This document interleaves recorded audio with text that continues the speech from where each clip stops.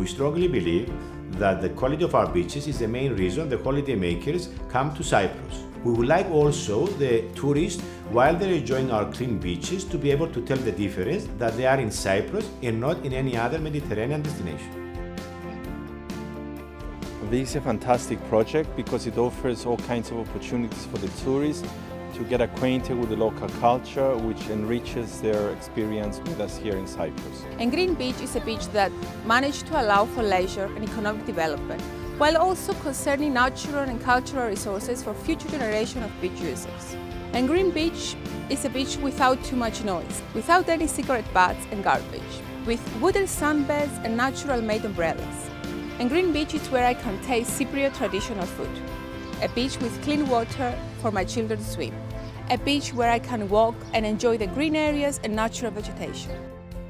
Now, with the creation of the Green Beach, Polis area became a more attractive touristic place. One of the most important aspects of this project is that all the stakeholders have been involved.